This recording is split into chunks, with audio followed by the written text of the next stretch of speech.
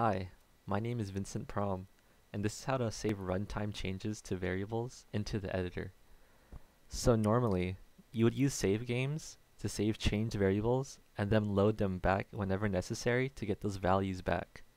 However, you can't package a SaveGame.save file, not easily at least, and package builds won't be able to access the SaveGames we make in editor.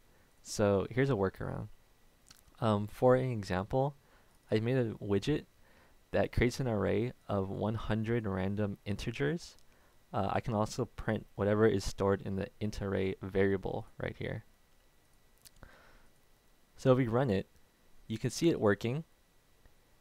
And if I print, it prints it good. But if I get out of Play in Editor and restart it, it's not going to print anything since the runtime changes aren't saved. So in order to save the runtime changes, we're still going to use the SaveGame class. So I'm going to make a new SaveGame.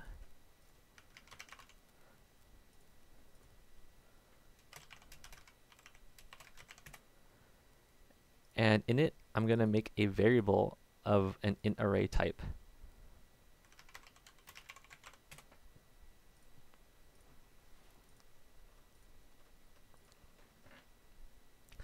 If you need to store more than one variable, I recommend you create a struct variable instead and just put all the types in there instead.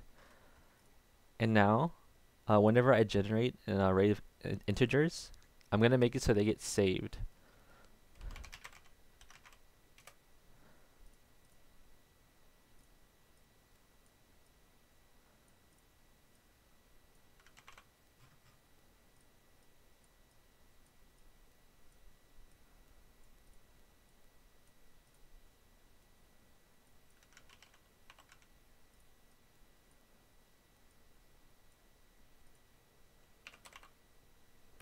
Alright, so now we're saving this created SaveGame object.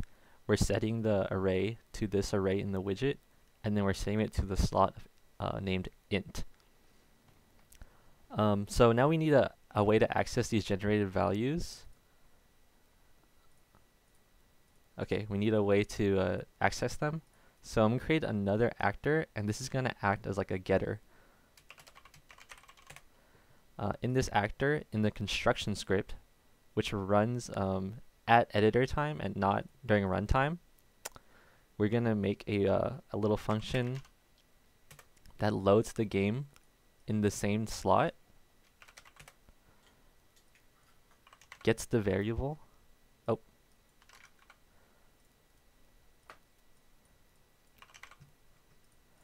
And then we're going to save this as a variable in the getter.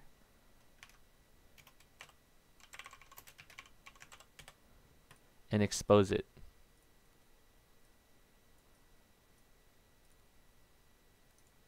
Now in the plain editor, I'm going to generate an array of ints.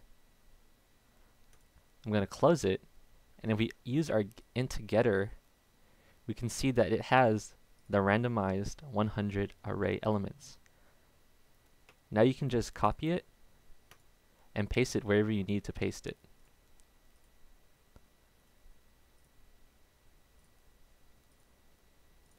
And now I can access that array anywhere